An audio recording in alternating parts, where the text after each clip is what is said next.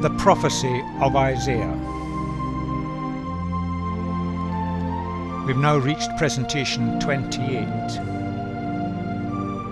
In the light of God, what about other gods?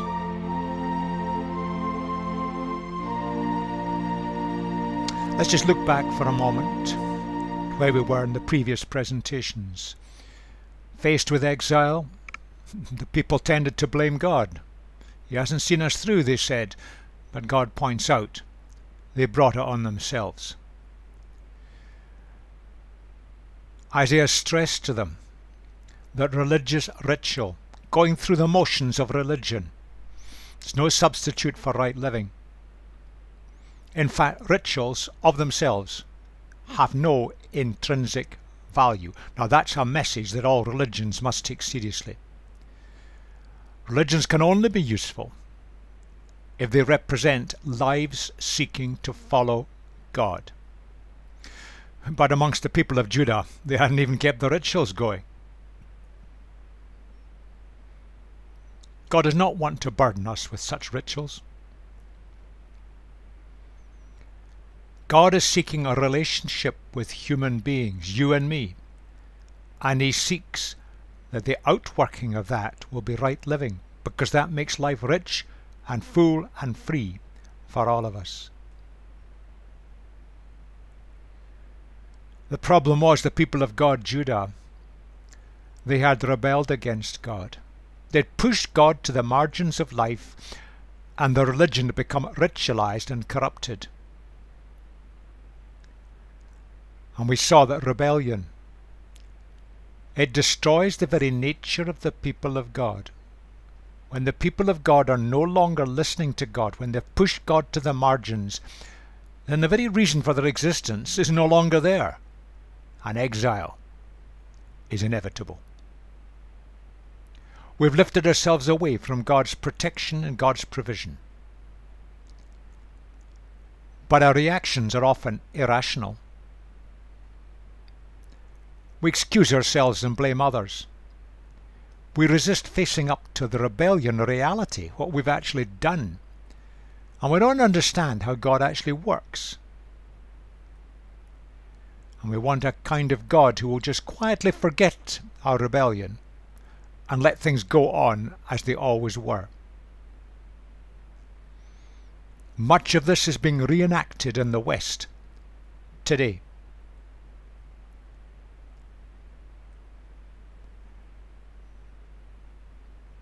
It's worthwhile pondering that statement. When we rebel against God, when we push Him to the margins, when we reduce our religion to sets of rituals, procedures through which we go, we destroy the very nature and reason of our existence. And in the process we destroy ourselves. Let's move forward. This is what the Lord says. Israel's King and Redeemer, the Lord Almighty, I am the first, I am the last. Apart from me there is no God. Who then is like me? Let him proclaim it. Let him declare and lay out before me what has happened since I established my ancient people, and what is yet to come. Yes, let them foretell what will come. Do not tremble, do not be afraid. Did I not proclaim this and foretell it long ago? You are my witnesses. Is there any God besides me? No, there is no other rock. I know not one. Blunt, straight words that Isaiah brings from God to the people of Judah. Now the description there is very strong. There's a kind of pile-up of descriptions of God. Lord, Israel's King, Redeemer, and then the Lord Almighty. I am the first, I am the last. God who made the universe. God who's the sovereign Lord of the universe. God who holds everything in being. God to whom all of us are responsible. God who looks after His people. And God speaks to us. Isaiah reminds them of things that had happened to them, the ancient people, brought into being away back in the days of Abraham, rescued from Egypt, taken from the wilderness, protected through the difficult years of setting up the nation. God speaks through events, And God speaks through people. People who'd listened to God, the great prophets down through the centuries. And God had shown them what would happen. And it did. Faced with the onslaught, faced with the collapse of the nation, faced with exile, God's got everything under control. We've messed up, we've rebelled, we pay the consequences for our rebellion. We've lifted ourselves out of God's protection, we've weakened our entire communities, we're ripe for being pushed into exile. And again, there are parallels with what's happening to the church in the West today. But God has a purpose and a plan through it all. God is unique. And when we think of other gods, we've got to remember that. And in our societies in the West today, that is one of the tragic things that is happening, that we have allowed to happen. That the God, the Lord of glory, He's being presented as just an alternative. All religions are equal and they're equally foolish is the kind of mantra of our modern media. Choose what you want, but don't let it get in the way of good things in society. But Isaiah says, stop. Look at the evidence. Look what God has done. Look what God has said. Look at the evidence. God controls events in history, and the people of Judah could see it if only they had eyes and see what had happened in the past. What happens isn't a surprise to God. But what happens is so often the logical consequences of our actions. God has given us freedom of choice. We take the decisions, and the consequences are as inevitable as night following day. And Isaiah pointed that out. The consequence of rebellion was an inevitability because of the behavior of the people and their leadership. But through the great prophetic figures, the events of history can be interpreted. And through the great prophetic figures, what will happen can be foretold. The consequences, the way things are working out, how God operates, what He will do. God shows that to those who are prepared to listen. By contrast, all who make idols are nothing, and the things they treasure up are worthless. Those who would speak up for them are blind, they are ignorant to their own shame. Who shapes a god and casts an idol, which can profit nothing? People who do that will be put to shame. Such craftsmen are only human beings. Let them all come together and take their stand. They'll be brought down to terror and shame. That's what always happens. When we choose not to recognize God, the great Creator God, when we choose to push Him to the margins of our life and do our own thing, the inevitable outcome, we make gods from something else. Because that's the way we're built. We're built to relate to our Creator. And when we push Him out, then we create something to replace Him. It may be a thing, it may be a concept or idea, but something is brought in. It could be physical, mental or spiritual, but we choose to worship something or someone other than God. We have created gods. Now the world of Satan can enter in there, and his angels, demons. They can identify with our creations, and then they start to gain power and control over us. It's worth pondering our Western society and the way things are going today. And we, the people of God, are part of that. We have compromised, we have rebelled, we've done our own thing, we've pushed God to the margins, we've used Him as a rubber stamp. We ritualized Him out of existence. We've created our own gods. And now these gods are controlling us.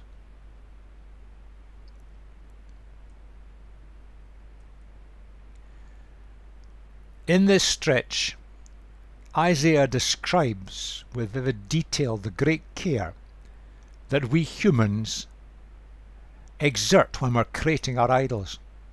Now he pictures it in terms of making physical idols out of metal or wood. But think of the great care that we cultivate our modern idols today. We'll look at that at the moment. Isaiah mocks it. They're just made of wood and metal. And he would mock the idolatry that's present in our culture and societies today. You can't fabricate God from things, or you can't fabricate God from our human abilities. God is bigger than any of that. There is no substitute. And yet we do it. We create our idols. And the Old Testament spends a lot of time hammering away at the dangers of idolatry. And yet we're doing the same thing today and destroying ourselves in the process. You see, that's always what we do. We were made to relate to our Creator. When we push Him out, when we rebel, we create a substitute. It always happens. And it comes today in our modern society. Possession, status, power and money. Now just look at how we cultivate these in all that we do. We seek more power. We seek more possessions. We seek status in society. We adulate those who've got status. We seek more money. Or we make the intellect our God. We know best. We can work things out. We can solve our problems. We're at the center of the picture. We worship ourselves. Or we see God as just a creation extension of His creation. And therefore the creation and divinity are confused. And even within Islam, if you look at Islam, you can see that the God that's created in the Quran is a God within the capacity of our human minds. A fabricated God. Not the God who's beyond our human minds. You can't work Him out. But they've got Him. They describe Him. They've boxed Him in. It's a creation of the human mind. And the great theologian John Ostwald said that. That's humanity. We want a universe in our own image. We want to define it. We want to dictate the benefits. We want to organize it. We think we're clever. But in the process we've lost the God of the creation.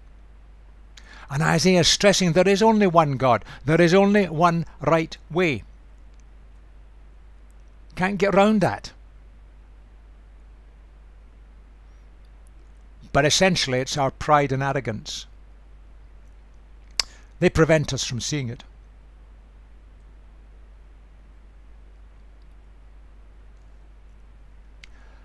Let's move on into the next section. Remember these things, Jacob, for you, Israel, are my servant. And again, it's speaking about the people of Judah. I have made you. You are my servant. Israel, I will not forget you. I have swept away your offences like a cloud, your sins like the morning mist. Return to me, for I have redeemed you. Sing for joy, you heavens, for the Lord has done this. Shout aloud, you earth beneath. Burst into song, you mountains, you forests and all your trees. For the Lord has redeemed Jacob. He displays His glory in Israel. Faced with exile, the inevitable consequence of their rebellion, they became so weak they couldn't stand against the onslaught of Babylon. But they may have walked away from God, but God has not walked away from them. They're captives in Babylon, but actually they're captives to sin and the rebellion.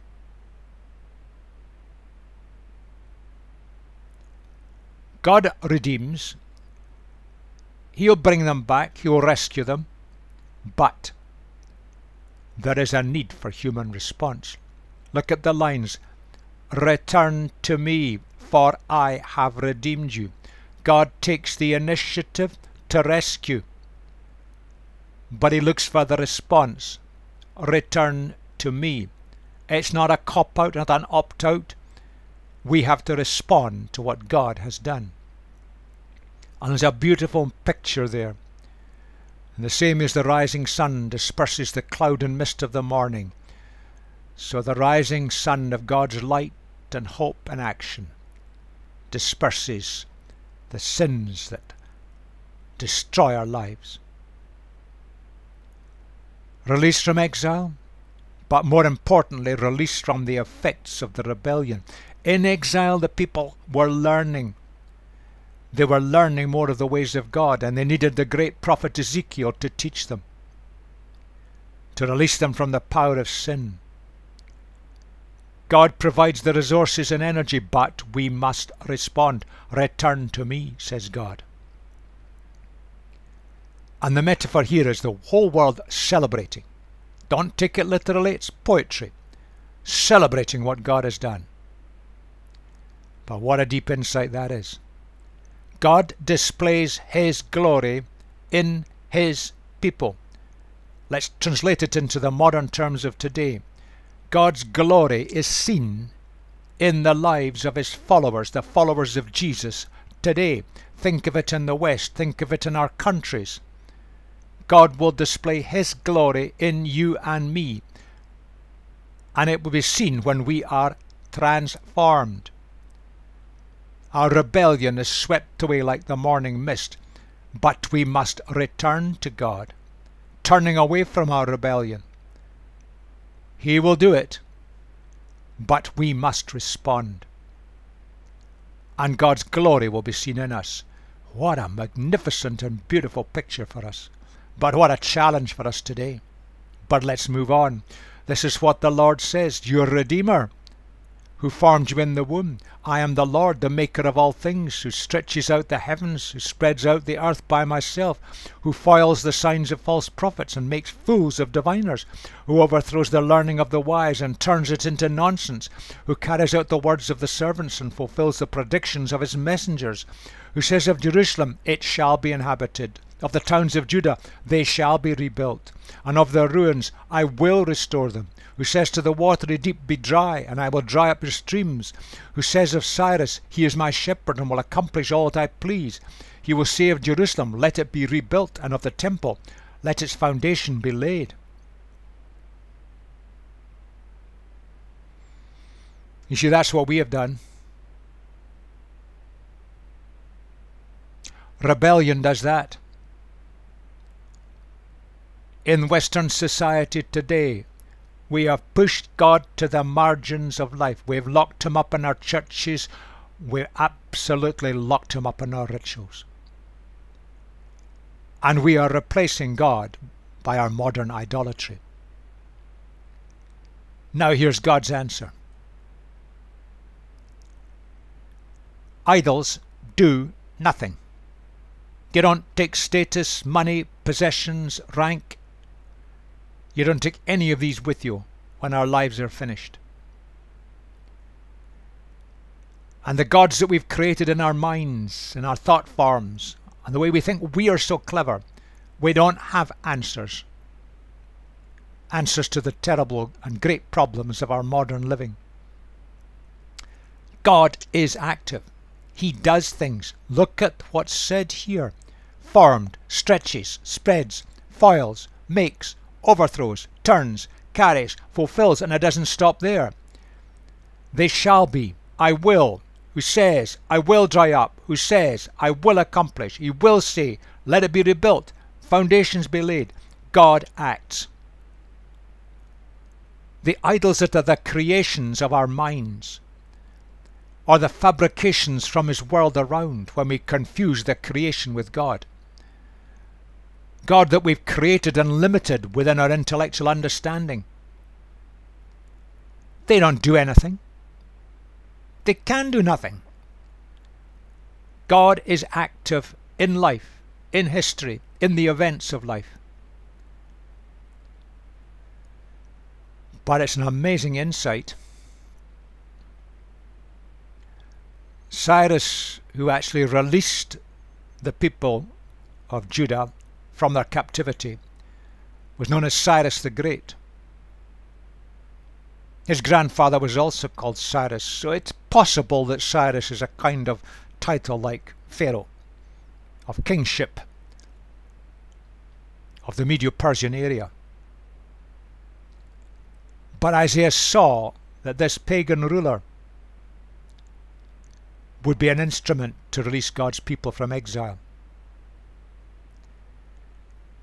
It's not so common in the Bible for someone to be named specifically by name, although it may be a generic name rather than a specific name. This continues on in the next chapter. This is what the Lord says to his anointed. In other words, someone that God was going to send to do a task. To Cyrus, whose right hand I take hold of, to subdue the nations before him, and to strip kings of their armour. He stripped the power of the Babylonian Empire and took it over. To open doors before him so that gates will not be shut. I will go before you, I will level the mountains, I will break down gates of bronze and cut through bars of iron. I will give you hidden treasures, riches stored in secret places, so that you may know that I am the Lord, the God of Israel, who summons you by name, for the sake of Jacob my servant, that's the people of Judah, of Israel my chosen. I summon you by name and bestow on you a title of honour, though you do not acknowledge me. I am the Lord, there is no other. Apart from me there is no God. I will strengthen you, though you have not acknowledged me, so that from the rising of the sun to the place of its setting, people may know there is none besides me. I am the Lord, and there is no other. I form the light and create darkness. I bring prosperity and create disaster. I, the Lord, do all these things. Now, kind of in imagination, this is being addressed at Cyrus. But Cyrus had not yet been born. So it's addressed to the people of Judah as if it's addressed to Cyrus. Let's just look at some of it.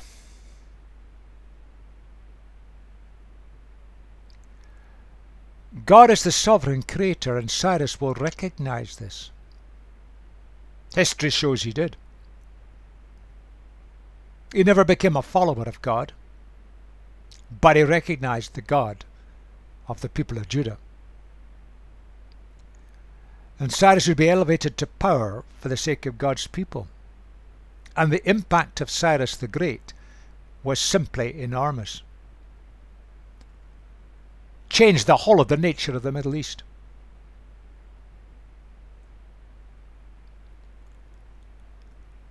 And God would work through Cyrus to carry out the events of life and history, and these would bring benefit to God's people. But God's purposes have never changed. God wants to make himself known to all humanity. That's his goal. That's why he brought the people of God into being. That's why the people of God in the West exist today. It's our only goal. It's what God wants from us. We have rebelled and failed, but his purposes have never changed. And the picture here is of Cyrus, who will know. He will recognize the God of Israel. And in his actions, there'll be benefit for the people of God. And from that, the possibility that the world might know. Taking out some of the words there, just to focus on some of the key points. The centrality of God. I am the Lord, the Yahweh, the self-existent one, the God of relationship. There is no other. Apart from me, there is no God. We can make our idols. We can fabricate in our minds or with physical objects. We can worship our rituals and our activities and our understandings. But God is God. So that people may know there is none besides me. I am the Lord, and there is no other. God's goal is that people will relate to him, because when we relate to him, we get life at its best, and it's what God wants for us. I bring prosperity and create disaster. I, the Lord, do all these things. God is unique. Alongside that, all the idols that we create, they're nothing. They're just human inventions. Now that little bit there in the original It literally would be read, one making well-being and one creating not well-being. Difficult to translate. God has been described as the uncaused, the only uncaused cause in the universe. He's behind everything, and there is nothing behind him. You see, we bring the disasters on ourselves by our decisions and actions. But that can only happen if God allows it. So why does God allow it? Because if God didn't allow it, he would contradict our human nature. He gave us free will. If he intervened and blocked everything to impose his will, then we do not have free will. If we are spiritual beings, then by definition a spiritual being possesses free will. There is a cold logic in this, which is captured in the original language, but is difficult to bring into English. The problem is this. We don't think God's unique, and in practice we build our own gods. And when we center our lives on something other than God, oh, just stop and ponder your life. Are there other things in your life? Physical things, material things, things in your brain, aspirations, desire for status, anything that's not God, that's important to you, that you put alongside God or maybe push God to the margins. That's the inevitable consequence. God made us with free will, but he made us for himself. And we find our true fulfillment in a relationship with him. In the Western society today, that will be mocked and laughed at. But Isaiah would say, look at history. Look at the evidence. Look at what happens when people do center their lives in God. The God who's the Lord of glory, not a God of our human mental creation. And just look what happens in life. There is a peace, a serenity, and a purpose that's beautiful. What actually happened? We fast forward in history and we go into the book of Ezra. This is what Ezra reported. Set around about 539 BC, in the first year of Cyrus, king of Persia, in order to fulfill the word of the Lord spoken by Jeremiah. Now Jeremiah predicted it would be about 70 years before the temple would be re-established. The Lord moved the heart of Cyrus, king of Persia, to make a proclamation throughout his realm and also to put it in writing. This is what Cyrus, king of Persia, says. The Lord, the God of heaven, has given me all the kingdoms of the earth, and he's appointed me to build a temple for him at Jerusalem and Judah. Any of his people among you may go to Jerusalem and Judah and build the temple of the Lord, the God of Israel, the God who is in Jerusalem, and may their God be with them. And in any locality where survivors may now be living, the people are to provide them with silver and gold, with goods and livestock, with freewill offerings for the temple of God in Jerusalem. Exactly as Isaiah predicted, because God had given them prediction. Cyrus acknowledged God. He was the God of Judah. Same as Pharaoh did with Moses. But Cyrus didn't convert his life to follow God. The Jewish historian, round just after the days of Jesus, very reputable, but he reports that Cyrus had read Isaiah's prophecy. Now, we don't know whether that's true or not, but that historian has recorded it. But we do know from history that that is true. We do know from history that Cyrus came over and peacefully took over the kingdom of Babylon. We do know that he allowed people to go back to their own countries. We do know that he gave permission for the people of Judah to return to the land of Judah and build their temple again. We do know that he and his successors backed them. We do know that he gave them money and resources and returned the temple artifacts. What Isaiah said came true. That is true prophecy. That's what God said through Isaiah.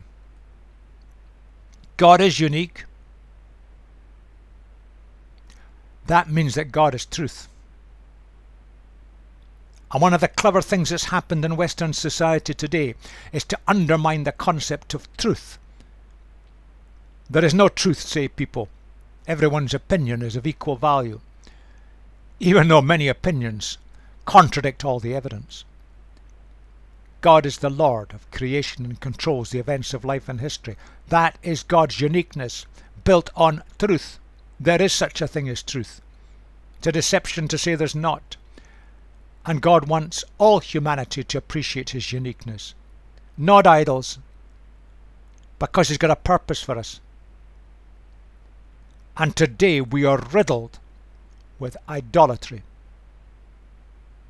In the West, our lives are run on idolatry of things, power, intellect, possessions.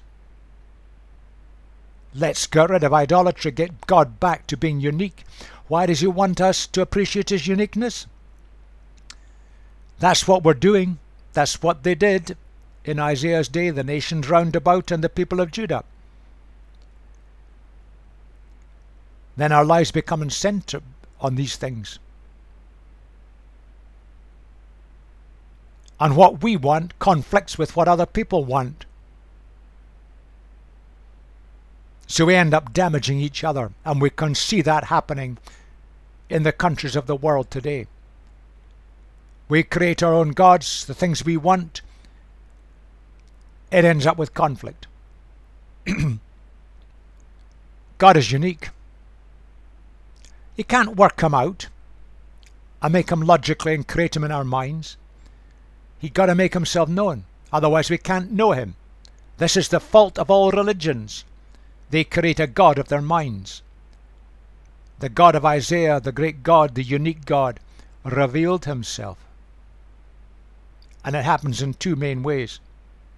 Through the events of history and through the great prophetic figures.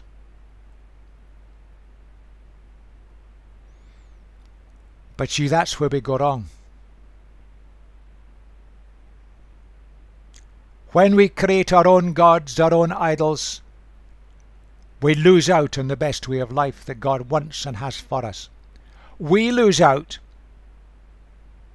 And that's why God stands against idolatry. Because when we understand who God is and his uniqueness, it brings our life into the balance of the way it could be, should be, and it's at its richest and most full and satisfying. Miss out on that, we lose out. Think of this.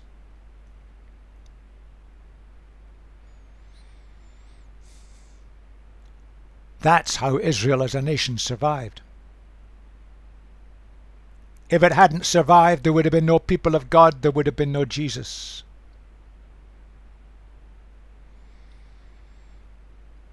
And Jesus has brought a transformation to the world.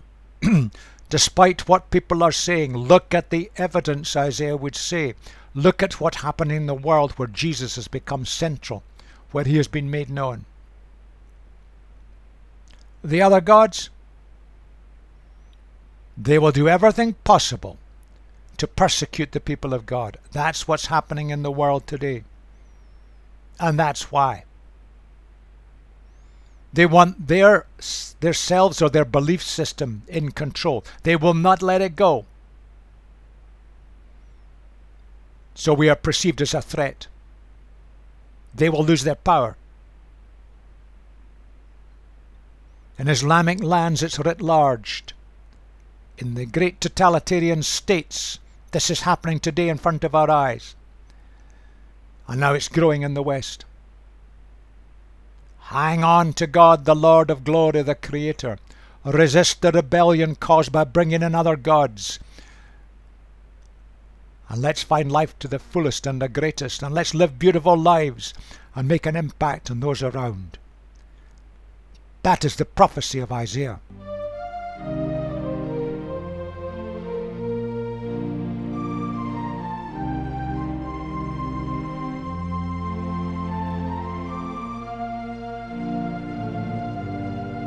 And the next presentation will look more at God's ways.